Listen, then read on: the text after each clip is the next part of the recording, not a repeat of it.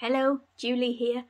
I am hoping that today you might get the chance to meet somebody who lives in my house with me. I have put out a tempting array of treats there just under my hand in the hope they might join us, but they're pretty shy.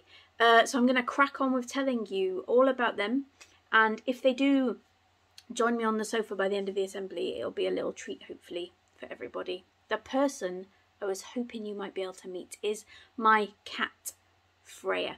I have two cats, both named after Norse or Viking gods. Freya is the oldest one. We've had her the longest. And I want to tell you all about her today because she's... Well, here's a picture of Freya when she was a kitten.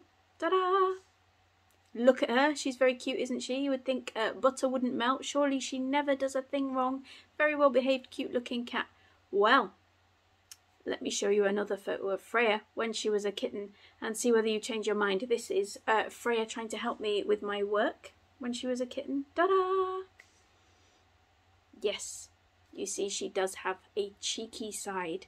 And let's get rid of that photo. One of the cheekiest things about Freya is, well, just kind of how persistent she is about food. You see, Freya loves eating food, like many cats do. And I actually brought with me today some of her favourite foods to show you. So let's see, what do I have down here? We have, right, let's start with this one. Yoghurt. Freya loves a yoghurt. She's very sneaky though, because we don't feed her yoghurt because it's not really healthy cat food. She waits till you've eaten her yoghurt, and then if you pop the pot down somewhere before you get up to put it in the bin, she sneaks along very sneakily when you're not looking, very quietly, and she starts licking the yoghurt pot out, and you don't even notice until you turn around and there she is with her head in the yoghurt pot. Or sometimes she will even like lick the back of the lid if you've popped the lid down while you're eating it. Lick the back of the lid and you find her with it stuck to her face. She loves yogurts. What else do I have down here that Freya likes? She really likes, not dissimilar to yogurts, she loves a bit of cheese. If a bit of cheese falls out of a sandwich or you leave a bit on your plate before you get the chance to put it in the bin, she will try and gobble that up. She does like a bit of cheese. What else do we have down here? Not dissimilar, staying on a sort of cheesy theme. She's a big fan of the pasta bake, especially tuna. That's her favourite pasta bake. But she will try and lick out the pasta bake bowls after we've had our dinner. What else do I have down here? I have got this, look. I'm glad this is still closed. Biscuits. Biscuits. Freya, big fan of the biscuits. Once I came home from the morning school run, taking my daughters to school, and I'd left a packet of biscuits in my bag, and I thought out of Freya's reach, all wrapped up and twizzled up. And when I got back from the school run, the packet of biscuits was on the floor, and she'd eaten one, and there was a half of one left as well. So she's a big fan of biscuits. Also, Freya, big fan of croissants. If you ever have fancy French breakfasts, she loves croissants. Once in the morning, there's 4 of us that live in the house, and 3 of them, oh, there's Freya, look. She's heard us talking about her and she knows I've left her some food, look. She's popped out to eat it, hooray!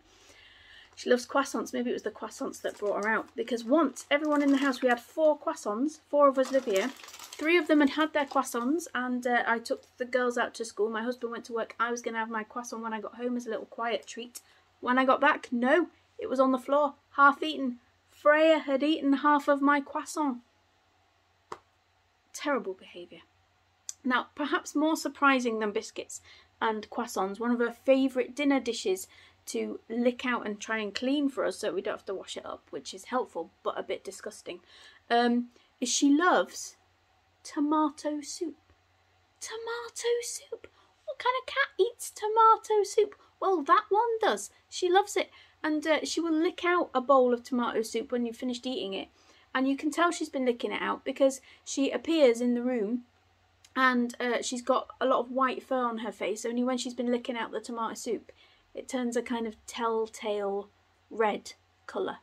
So she does love tomato soup. But perhaps her favourite treat of all, she's spotted all this food on the floor, look. Perhaps her favourite treat of all, I'll prove it, is crisps. She loves crisps. pretty much any flavour. She's particularly partial to salt and vinegar, but I don't have any of them.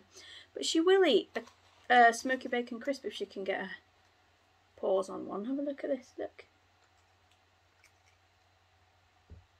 She's gone to snaffle that, so I can't have it back. She loves crisps. Now, we don't feed Freya crisps very often because I have checked. They shouldn't do her any harm. They won't poison her or make her poorly, but they're not really very healthy snacks. I mean, they're not healthy snacks for us, are they? And they're also not very healthy snacks for a cat. But she will try her absolute best to get her hands on them. She's very sneaky when it comes to stealing human food. I think she thinks she is a human. And I remember one day I was working at home in this room we're in right now, and just over there, you can't see it, but just kind of off camera, there's a waste paper basket where mainly my kids put their rubbish when they can't be bothered going in the kitchen to the big bin. And I was doing my work. I suddenly heard this strange noise. It kind of went,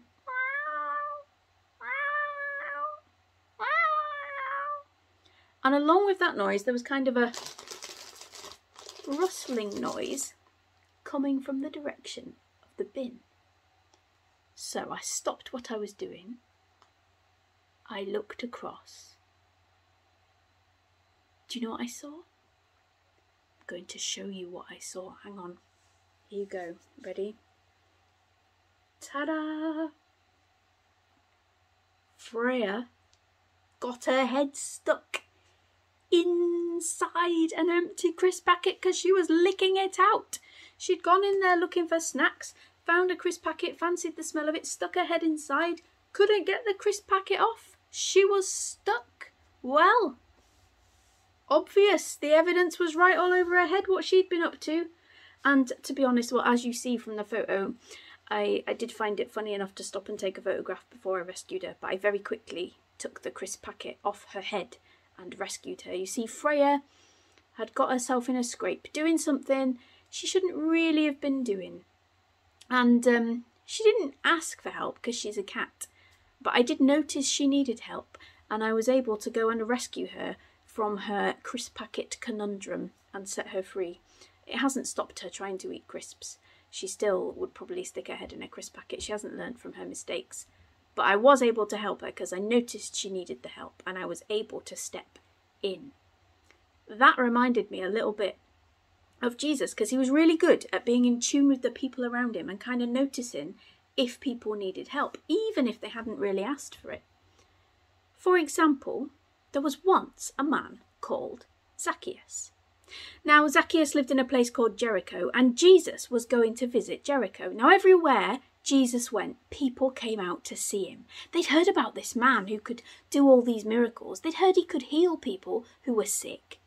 They'd heard he could do amazing things like feed 5,000 people with 5 loaves of bread and 2 fish. They had heard that he told the most amazing stories, just that he was the most amazing person you could ever hope to meet. So everywhere he went, crowds would come out and gather at the streets to try and see Jesus as he walked past.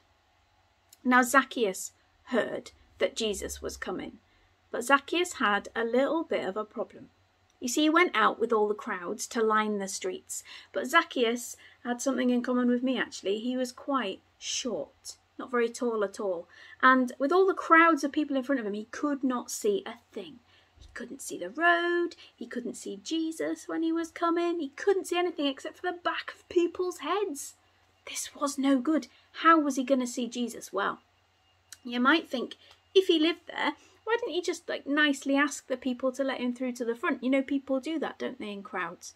Sometimes they let short people go through to the front so they can see. Thing with Zacchaeus was he wasn't very popular. People didn't really like him because Zacchaeus was the chief tax collector. Now, in those days, a tax collector would collect all the taxes. That's the money people owe to the powers in charge. And that was lawful to collect that money. But the tax collectors always used to take a little bit extra. So if the Romans who were in charge said, collect 2 gold coins from everybody, the tax collectors would go around and say, 4 gold coins, please, and take twice as much and then keep some for themselves. And everybody knew that it happened. Everybody knew they shouldn't be doing it, but they just got away with it. Nobody did anything about it, and the Romans turned a blind eye. So Zacchaeus was robbing the very people who were in the crowd with him. He was taking their money and keeping it for himself, and he was really rich from doing this. He had loads of money, while everyone else might have been struggling. So no one was going to let him through to the front of the crowd, were they? So Zacchaeus, he decided he'd better deal with this problem himself, a little bit like Freya going in the bin to look for crisps because she knew I wouldn't give her any. He went and he found a tree, a sycamore fig tree, and he climbed up it and he sat in the branches waiting for Jesus to come. This was perfect because he could see over everybody's heads. Brilliant. So he's sitting there in the tree, looking up the road, and eventually he sees Jesus walking down the road past all the crowds of people. I imagine they're all kind of looking and cheering and shouting. Jesus gets closer and closer to Zacchaeus' tree. Zacchaeus is watching him this whole time. And then Jesus gets right next to Zacchaeus' tree, and he stops and he turns and he looks up and he sees Zacchaeus in the tree as if he knew he was there. Kind of like I knew Freya was in the bin with that crisp packet on her head.